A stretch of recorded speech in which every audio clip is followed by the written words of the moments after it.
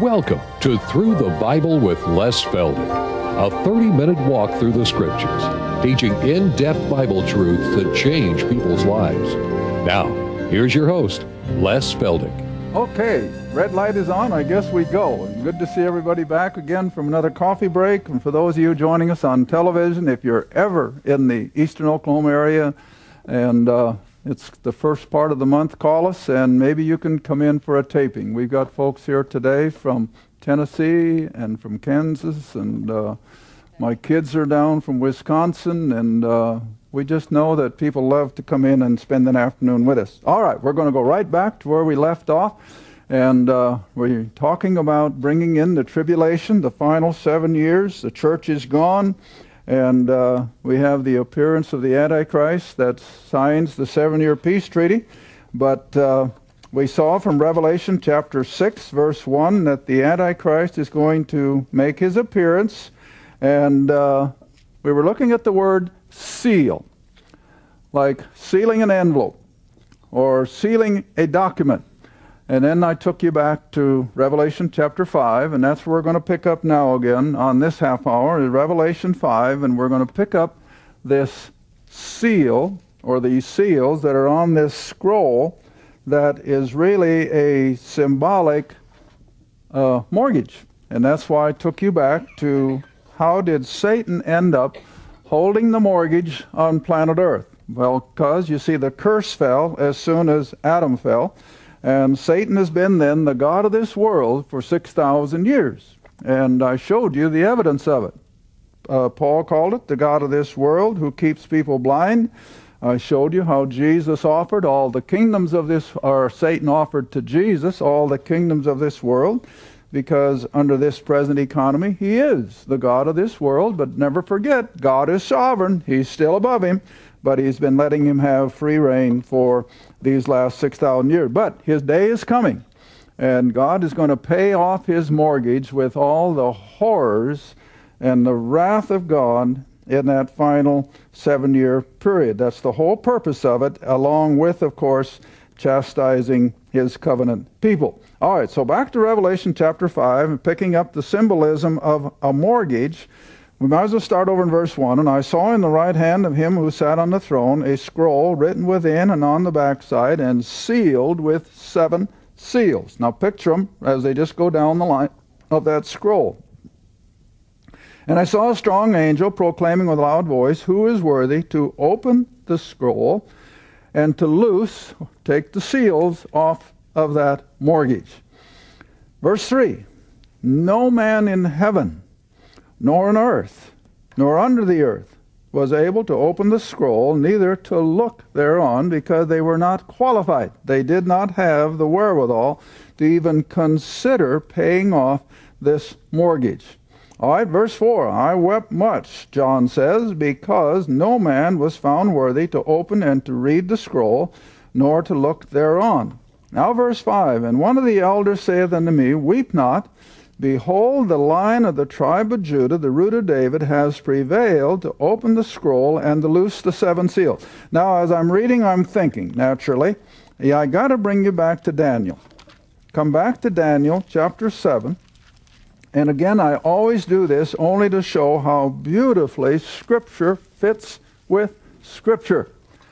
It's not just some boondoggle that men have put together. It's not some story around the campfire like they try to tell us. But this is the divinely inspired, intrinsic Word of God. Daniel chapter 7, starting at verse 13. Daniel 7, verse 13. And just as you read, compare what you've just read and how it all fits. Daniel 7, verse 13, "I saw in the night visions, and behold, one like the Son of Man." The word Son is capitalized, so it's a reference to Christ. "One like the Son of Man came with the clouds of heaven, and came to the Ancient of Days," which would be another title for God the Father. "And they brought him," that is God the Son, "before him the Father." Now look at verse 14. "And there was given unto him dominion and glory and a kingdom that all people, nations, languages should serve him. His dominion is an everlasting dominion which shall not pass away, and his kingdom that which shall not be destroyed. All right, now that when you come back to Revelation, this is the beginning of the end of time as we know it, but it's the beginning of the eternal. All right, so now then, we have to go through those 7 years of wrath and vexation to lift the curse and to pay off Satan's mortgage. All right. Verse 6 of chapter 5. And I beheld, and lo, in the midst of the throne and of the four creatures, and in the midst of the elders, stood a lamb. See, there's the same term again that we've seen before. The Lamb of God, God the Son. There stood a lamb as it had been slain, having 7 horns and 7 eyes, which are the 7 spirits of God sent forth into all the earth. And he, God the Son, came and took the scroll, this mortgage, out of the right hand of him who sat upon the throne. Now, of course, when we taught the book of Ruth, we made the comparison how that the same way back in antiquity, when a piece of ground was mortgaged, how it had to be the next of kin who could pay off the mortgage. It couldn't be a stranger. It had to stay in the family. All right, so now then we have the same thing here. See, that God the Son comes forward having all the requirements and has the power to pay off Satan's mortgage and the curse on planet Earth. All right, now then if you'll come back over to chapter 11 in Revelation, I maintain, now I realize there are probably hundreds of books written on the book of Revelation. And I don't suppose any 2 of them would agree on every detail, so I don't expect everyone to agree with me, but I'm going to teach it the way I see it. And so I feel that while the Antichrist is signing this 7-year treaty in one part of Jerusalem, across town, there's another totally different scenario, but I think on the exact same day, the opening day of the 7 years. While the Antichrist and the leaders of the Arab world and Israel are putting together their 7-year treaty, in another part of Jerusalem, we have this scenario. Revelation 11, verse 3. The appearance of the 2 witnesses. And I'll show you in a little bit why I put it at the opening day. I will give power unto my 2 witnesses, and they shall prophesy, or speak forth, or preach, or proclaim 1,260 days. That has to be from the opening day to the midpoint that Jesus talked about in Matthew 24. All right? And they'll be clothed in sackcloth. Now, these are the 2 olive trees. Now, a lot of people name them, and I don't even try. I'm not going to stick my neck out because the Bible doesn't tell us who they are, even though they seemingly are some clues. But since the Bible doesn't name them, I'm not going to. We're just going to leave it as 2 Jewish witnesses. Yes, it could be Moses and Elijah. It could be Elijah and Enoch, or any 2 of those 3. According to the details, but I'm not going to stick my neck out. I'm just going to leave it as 2 witnesses. And they're going to speak forth for the first 3.5 years. Now verse 4 again. These are the 2 olive trees and the 2 candlesticks standing before the God of the earth. But he's also the God of everything.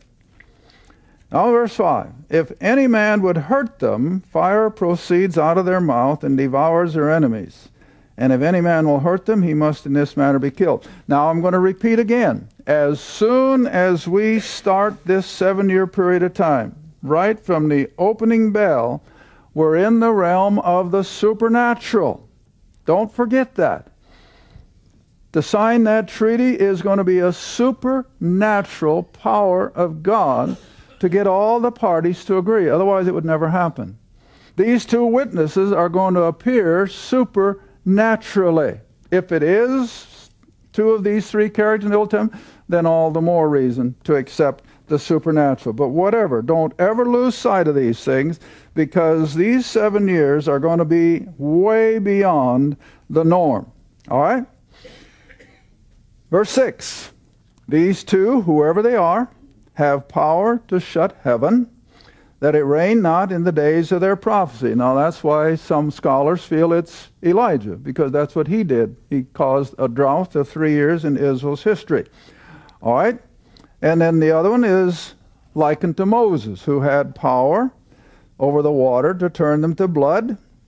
And they're going to have power to smite the earth with all plagues, the horrors of those opening 3.5 years. They're not going to be a Sunday school picnic like I mentioned, I think, in the last taping. You got to remember those first 3.5 years, even though they are nothing compared to the last, yet it's going to be an awful period of time. 1/4 of the world's population will be gone by the middle of these 7 years. Now that's 1.75 billion people. That's a lot of human flesh. 1.75 will be gone by the middle of this 7 years. All right, reading on. Verse 7, when they have finished their testimony, the beast that ascendeth out of the bottomless pit shall make war against them. In other words, this is the appearance of Satan and the empowered Antichrist. Will make war against them, will overcome them, and finally kill them at the end of the 3.5 years. Their dead bodies shall lie in the street of the great city, which spiritually is called Sodom and Egypt. That's another term for Jerusalem, where also our Lord was crucified. Now verse 9, and they of the people and the kindreds and tongues or languages and nations, in other words, globally, from one end of the globe to the other, will see their dead bodies 3 days and a half. Now, you know, when we first came in with satellite television, I thought, well, no, that's total fulfillment of this. But now one of my kids or grandkids the other day said, oh, Grandpa, it's one thing better. Now what has everybody got? Cell phone. And you know what I read the other day? Now I read a lot. You all know that. 50% of the world's population already own their own cell phone. 50% of the world's population. In other words, that, again, is almost 3.5 billion cell phones out there. You know, when I was in the airport the other day, you know, and it just boggles my mind. Everybody in that airport is talking on their cell phone. Well, I have to wonder, who keeps the lines from getting crossed? But seemingly they never do. But see, the technology is all here to fulfill this book. Without the technology, this wouldn't mean anything to us. But now we know what it is. Everyone is going to see these two bodies laying on the streets of Jerusalem, whatever time of the day it may be. See? All right? And they shall not permit their dead bodies to put in graves. But verse 10, and they that dwell upon the earth shall rejoice over them, make merry. They're going to be so glad that these two prophets, because what do you suppose the devil's message is going to be? All of our problems are because of these two guys. If it weren't for all their preaching, we wouldn't have all this turmoil. We wouldn't have all these plagues. And so when the earth hears that they're dead, they're going to celebrate, just like Christmas, see? All right? But they won't be put in the grave. That, again, is a God thing, because they're going to rise from the dead at the end of 3.5 days. Verse 11. So after 3 days and a half, the Spirit of life from God, the supernatural, entered into them, and they stood upon their feet, and great fear fell upon all them who saw them. Well, that naturally would turn their attitude, wouldn't it?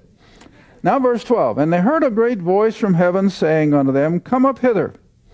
And they ascended up to heaven in a cloud, and their enemies beheld them. Nothing they could do. I mean, they're gone. All right, now this brings us up to then the middle of the 7 years, or at the end of 1260 days. Now verse 13, the same hour, at this very point in the middle of the tribulation, there was a great earthquake in the area of Jerusalem, and the 10th part of the city fell, and in the earthquake were slain of men 7,000, which again is a pretty good sized number for a city the size of Jerusalem. And what's the word? The remnant. Now lock that one in. Underline it. Highlight it. the remnant were affrighted and gave glory to the God of heaven. Now, from what we've seen in the first half hour this afternoon, what is this remnant representative of? The 1/3 of Israel that we saw back there in Jeremiah and Zechariah that will survive these last 7 years. All right, we can chase them down again in a minute, but just for now, underline your word remnant. This 1/3 of Israel.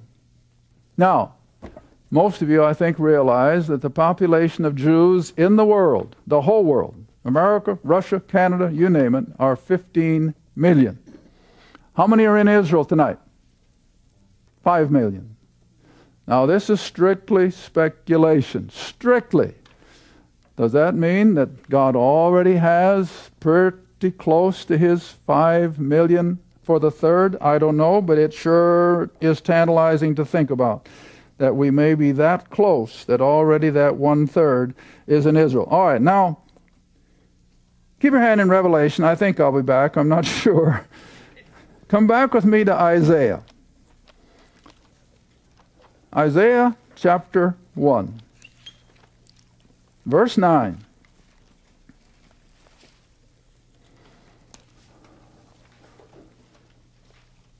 Isaiah chapter 1, verse 9. Now I'm bringing you back here for the sake of one word. Isaiah chapter 1, verse 9. All got it? Except or unless the Lord of hosts, which again is God the Son, Jehovah, as Israel understood, except the Lord of hosts had left unto us, the nation of Israel, a very small what? Remnant. Now, goodness sakes, when did Isaiah hold forth? Well, about 700 BC, about 300 years after King David. And how many, percentage-wise, of Israel were still righteous and believers? Only a small remnant. Now, you can put the percentage on it, 2%, 3%, 4%, that's all. And so it's always been this way, see? All right, you come all the way up to Matthew again.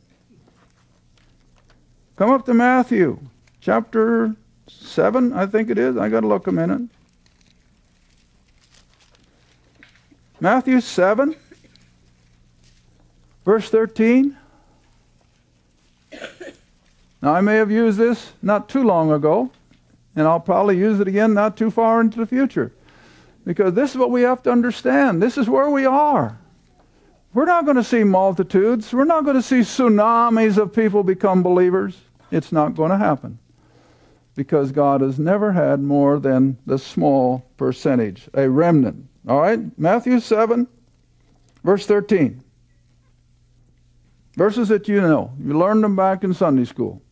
Enter you in at the strait gate, for wide is the gate, and broad is the way that leadeth to destruction, and many there be who go in thereat, that is, in the wide gate. Because strait is the gate, and narrow is the way that leadeth unto life, eternal life, and few there be that find it. Again, what's the word for the few? The remnant. See? God is always, all the way up through history, including the church age, he's had his remnant. Not the masses, the remnant. See? And we can see it more and more today as our denominations are going more and more liberal and getting further and further away from the truth. But God is going to keep his remnant. See? All right. Now then, I think. You got your hand in Revelation yet? Flip back to it a minute. Just for a minute, and then we're going to go up to Matthew. So if you got Matthew, goodness sakes, keep it. We're going right back to Matthew. But Revelation 11, where we just left off, verse 13, at the very midpoint, after the 1,260 days of the preaching of these two witnesses who have been put to death, been raised back, and called up to glory, the same hour, that same midpoint, there was a great earthquake there in Jerusalem. The remnant were affrighted and gave glory to the God of heaven. Who are they leaving out? Jesus Christ. Now you see, most, at least of Americans, Western civilization, do they believe in God? Most, sure. Yeah, they believe in God. They have some concept of God anyway. But is that what they need for salvation? Well, of course not. You don't get saved by believing in God. You have to have a relationship with God the Son, Jesus the Christ. Or same way here. I look at this escaping remnant, they're going to flee from Jerusalem now as a result of that, of the earthquake in particular. But they're going to flee in unbelief. But God in His grace and mercy is going to keep His thumb on them. Now come back with me to Matthew 24. And I don't know if I'll have time to finish all this in this half hour, otherwise it'll just go on into the next program. But now Matthew 24 again, where we were earlier this afternoon, Jesus is speaking to the 12, and all of this is with regard to the tribulation as it pertains to the nation of Israel. Now don't forget about that remnant. Matthew 24, verse 15. When you therefore shall see the abomination of desolation spoken of in Daniel the prophet stand in the holy place, whoso readeth, let him understand. Now again, just for a quick review, I won't make you go back there. What did Daniel 9 say? That in the middle of that week, in the middle of the 7 years, the Antichrist is going to go into that temple that Israel has enjoyed now for 3.5 years, and he's going to defile it. He's just utterly going to shut it down, and he's going to turn on the nation of Israel like no persecutor has ever done. Hitler will be nothing but a Sunday school figure comparatively. The Antichrist is going to bring in all the hatred at his command upon the nation of Israel. So consequently, God is going to spare His remnant. And as we saw in the first half hour, that remnant is what? 1/3. 1/3 of Israel will be supernaturally taken out of the city to a place of safety. All right, now Jesus tells about it Himself. Verse 16, let them who be in Judea, that's Jerusalem, flee to the mountains. Now there's a lot of speculation of what mountains, but whatever. They're going to flee Jerusalem.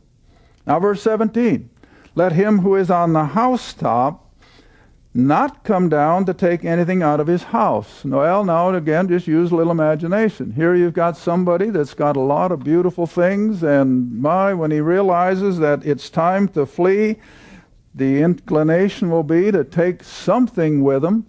But the Scripture says, don't you do it. You haven't got time. See? All right, so he says, don't even think about taking something along.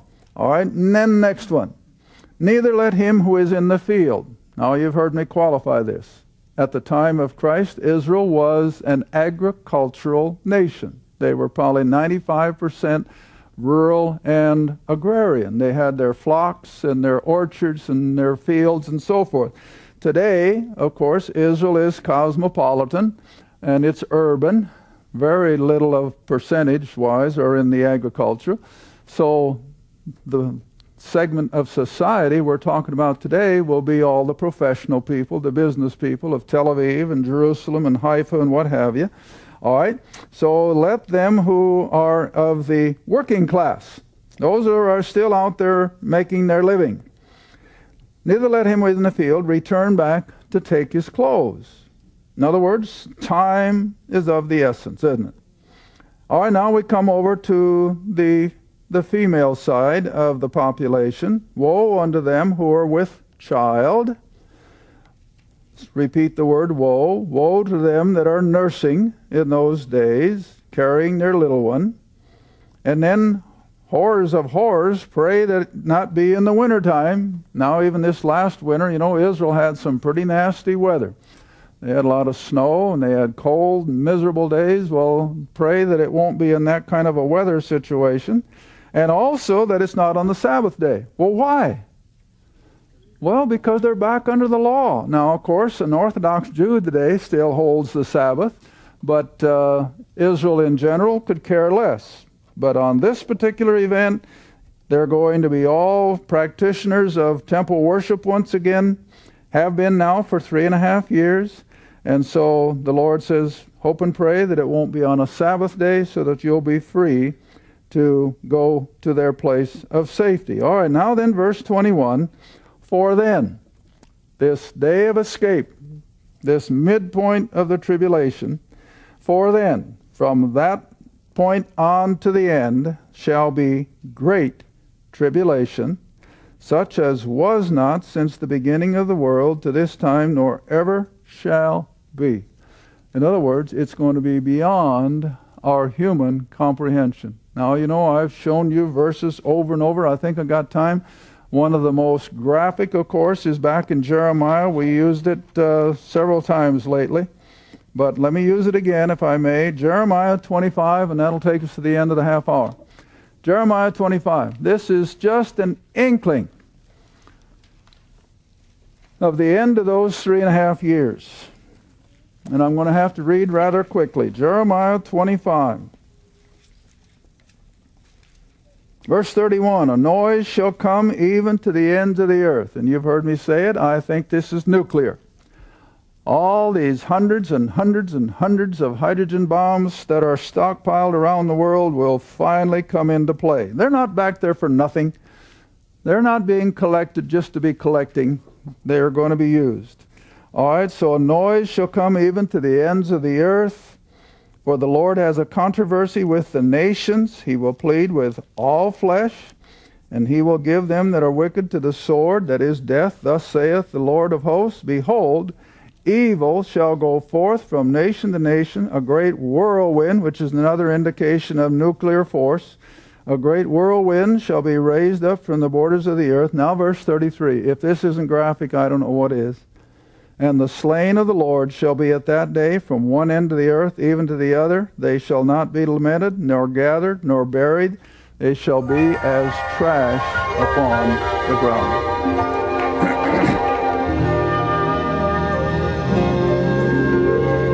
Thank you for watching Through the Bible with Les Feldick. Through the Bible is a partner-supported ministry. If this program has been a help to your study of the Scriptures and you'd like to see others enjoy the teaching, your support would be greatly appreciated. Write to us at Les Feldick Ministries, 30706 West Lona Valley Road, Kinta, Oklahoma, 74552. Or call 1-800-369-7856. Remember, all programs are available in printed form, audio cassette, and videotape. Be sure to tune in next time to Through the Bible with Les Feldick.